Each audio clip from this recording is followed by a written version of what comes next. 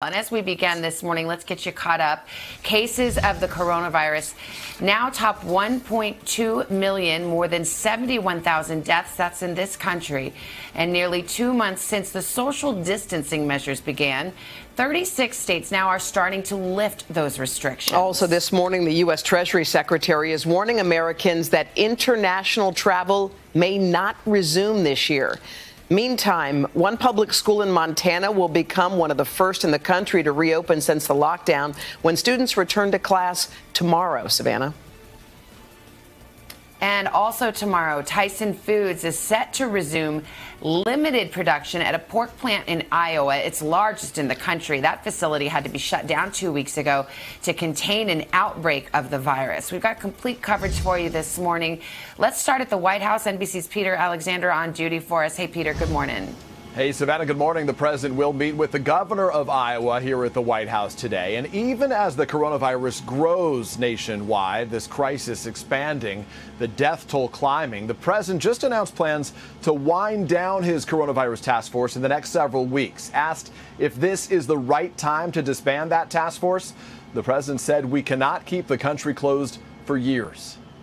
President Trump conceding as states start reopening for business, more Americans may lose their lives, telling ABC News. It's possible there will be some because you won't be locked into an apartment or a house or whatever it is. But at the same time, we're going to practice social distancing. The president on his first trip aboard Air Force One in more than 5 weeks, saying he's winding down the White House coronavirus task force, even as the death toll in the U.S. climbs past 70,000. Mike Pence and the task force have done a great job, but we're now looking at a little bit of a different form, and that form is safety and opening, and we'll have a different group probably set up for that. Some Democrats already criticizing the move. Former presidential candidate Bernie Sanders calling it an American tragedy.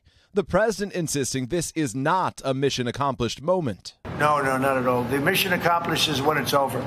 President Trump in Arizona touring a factory now producing N95 masks while not wearing one himself. A White House aide says plant officials told them the president and his team did not need to. The president acknowledging the death toll will exceed his expectations. I always felt 60, 65, 70, as horrible as that is. I mean, you're talking about filling up Yankee Stadium with death. So I thought it was horrible, but it's probably going to be somewhat higher than that. It comes as Dr. Rick Bright, who was recently forced out as head of the agency involved in developing a vaccine for the virus, is breaking his silence. In this new whistleblower complaint obtained by NBC News, Bright says he was retaliated against for resisting efforts to fund potentially dangerous drugs promoted by those with political connections. A reference to hydroxychloroquine, an anti-malaria drug that the president's repeatedly promoted. Time after time, I was pressured to ignore or dismiss expert and scientific recommendations, and instead to award lucrative contracts based on political connections. In other words, I was pressured to let politics and cronyism drive decisions. The Health and Human Services Department in a statement says Dr. Bright was transferred to a position at the National Institutes of Health to work on testing. They say they are, quote, deeply disappointed that he has not shown up to that job. Dr. Bright's legal team tells us that he's been on sick leave due to hypertension caused by the current situation. Savannah? All right, Peter, we want to bring in NBC News medical correspondent Dr. John Torres into the conversation. But Peter, I mean, let's talk about the winding down of the coronavirus task force. The members of the task force are still working, correct? But this is, I guess, a different emphasis from the White House? Yeah, that's exactly right. The president likely still to have meetings with Dr. Fauci and Birx on occasion. The risk for the president is that the decision to wind down this task force appears out of step with where voters are when it comes to the seriousness of their concerns about this virus. Saying that you're winding down the task force, that sends a signal. Our most recent NBC News Wall Street Journal poll shows that strong majorities of voters say right now that they are more concerned about the virus than they are the economy. And they say that they're worried that someone in their own family would catch it. Savannah? All right, Peter, and that brings us to Dr. Torres. Dr. Torres, you don't do politics, you do medicine. What impact, if any, do you think this has in terms of public health, which has a lot to do with the message that you're sending? And Savannah, I think this is unfortunately going to have a big impact, because what I've learned from my experience, both military and civilian, is in the midst of something like this, you need two things. You need a command element, you need a centralized authority that can make decisions. And number two, probably more importantly, you don't want to change that midstream. And what he had talked about is that he didn't need this task force anymore because we're going to start opening the economy. I would argue that this is a time you need it more than any other time, because opening the economy is going to be complex, and you need to make sure we're doing it in a very healthy fashion. And if things do start cropping up, you have that instant feedback, that instant attention, and that instant communication where you can make sure that everybody understands what we need to do to keep those outbreaks from getting out of control and getting back to where we are right now. All right, Dr. Torres, it's such a delicate time. Appreciate your perspective, Peter. Thanks to you as well. Hoda, send it to you at 7:08. All right, Savannah. Also this morning, the nation's meat shortage is worsening. Supplies are down, prices going up by as much as 25%. And it appears more Wendy's than first realized are without beef for burgers. NBC's Gabe Gutierrez is outside one of the fast food restaurants right here in New York City. Hey, Gabe, good morning.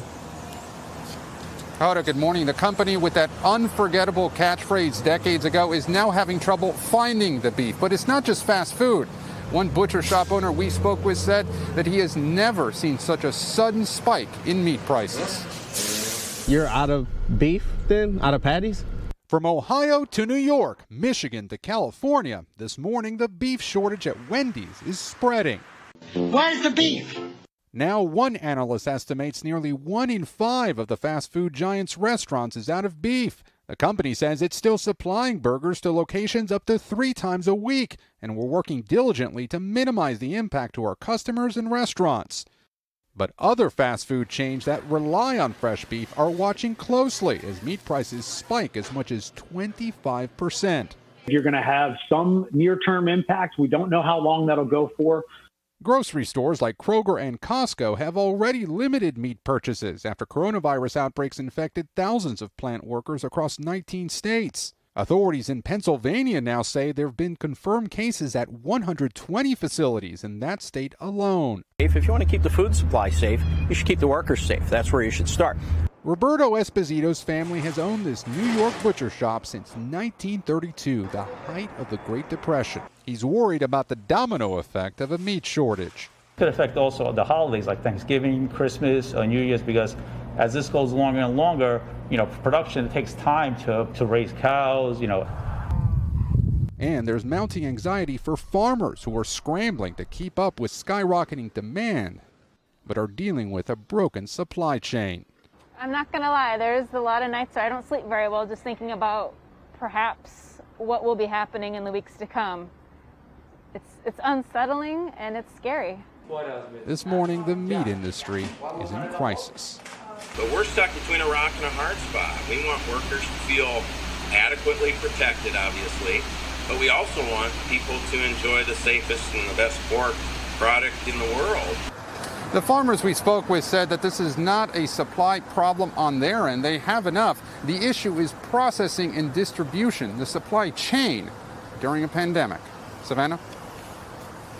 All right, Gabe, thank you. And let's turn now to where there is hope this morning. There's tremendous optimism over a new vaccine trial. It's now underway right here in the U.S., and researchers say it could lead to a vaccine within just months. And this trial is different because it involves trying to manipulate the virus's genetic code. NBC News has had exclusive access inside these trials, and Tom Costello joins us now with that story. Tom, so many people are hopeful about this. It really turns vaccine research in a totally different direction. Yeah, absolutely. This is 21st century cutting edge medicine. So the bottom line here is that rather than working on a live portion of the virus, they're trying to manipulate the genetic code to reprogram the protein that makes people sick. And Pfizer, the company behind the research, thinks it could have a vaccine for emergency use as soon as September. At NYU Hospital in New York, shoulders out for a groundbreaking vaccine trial. And this one is different.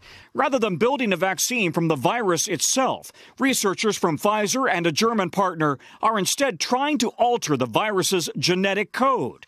NYU Chief of Infectious Disease, Dr. Mark Mulligan, is leading the trial. It was just in January that the viral sequence was first published. Here we are, less than 4 months later, and we are launching a trial here in the U.S. Among the first 12 healthy Americans to get the injection, yoga instructor Melissa Honkanen. Melissa learned of the need for the volunteers from her husband, a doctor at NYU. We live so close, I could just walk and just be helpful to humanity at this time. Researchers think this trial could lead to an emergency FDA vaccine approval by September. They'll take longer to ramp up production and roll out. Here's what's interesting. The vaccine carries the genetic code known as messenger RNA that instructs the cells to make the proteins associated with the coronavirus, but without making someone sick. The hope is that the immune system will kick in to create the antibodies to fight off COVID-19. And Pfizer is now testing 4 genetic vaccine variations. There is always risks with every new vaccine and treatments. I do think the urgency here, the tremendous medical need and the suffering seems to outweigh those risks. Because it's a natural genetic process, doctors believe the risk is actually low. But outside experts caution it's still experimental. The big question that trials have to answer is, will the vaccine be effective? Will it be able to produce a good protective response against infection with COVID-19? And will it be safe to use? So, Pfizer is trying to get 8,000 volunteers signed up in the coming weeks and months across the United States, not just NYU, but several states. And this is what's critically important here. Doctors believe we could be dealing with variations of the COVID-19 virus for decades. So if they can manipulate the genetic code easily and reprogram it for each variation of this virus, that could go a long way towards allowing all of us to resume our normal lives, not just this year, not just in next year, but in the years to come as we see the variations of the virus. Savannah, back to you. I'll take that one, Tom. Thank you. We hope they get that one right. Thank you. Now to the breaking news overnight. Supreme Court Justice Ruth Bader Ginsburg hospitalized after being treated for an infection caused by a gallstone. NBC Justice correspondent Pete Williams, he joins us now from Washington, D.C. Pete, what's the latest? Well, Hoda, a statement from the Supreme Court says that tests on Tuesday detected a gallstone that was causing a blockage and an infection. But Justice Ginsburg did not need surgery, and this did not stop her from taking part in this week's first 2 oral arguments ever conducted by phone. Ruth Bader Ginsburg is in the hospital this morning after she had non-surgical treatment for a benign gallbladder condition at Johns Hopkins in Baltimore. It was detected Monday after the court's first ever telephone session of oral argument. This week, the court resumed hearing argument by conference call after a 2-month hiatus caused by the coronavirus pandemic. Justice Ginsburg asked questions during those telephone sessions both Monday and Tuesday, and the court says she plans to take part in today's as well. She's now 87, appointed in 1993 by President Bill Clinton, and is now the most senior of the 4 liberals in the now 5-4 majority conservative Supreme Court. She's also the oldest serving justice. If she had to step down for any reason, President Trump would be able to make a 3rd appointment to the court, creating an even stronger conservative majority. Ruth Bader Ginsburg is also a pop culture phenomenon with her own cult following. And her life hit the big screen in 2018 as the subject of the film On the Basis of Sex. What did you say your name was? Ruth Bader Ginsburg. Justice Ginsburg has survived a string of health scares in recent years. Last summer, she was treated for a cancerous tumor on her pancreas, and she had surgery in late 2018 for lung cancer. But she has vowed to stay on the Supreme Court for as long as her health permits. And the court says she's resting comfortably and will probably stay in the hospital for a day or 2, but she plans to be back on the phone this morning when the court resumes hearing oral argument by conference call. Hoda? All right, Pete Williams for us in Washington, D.C. Pete, thank you. It's now 7:16. Let's send it back to Savannah.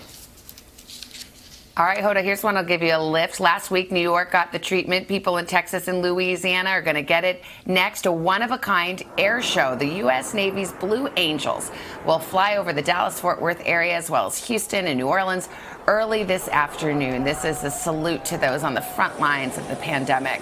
The Blue Angels, along with the Air Force Thunderbirds, have also flown over Washington, D.C., Baltimore, and Atlanta in recent days. It's quick, but it does get your heart pumping if you get to see it. It is. It's a beautiful sight, Savannah. All right. What do you say we get a check of the forecast from Mr. Roker? Hey, Al, morning.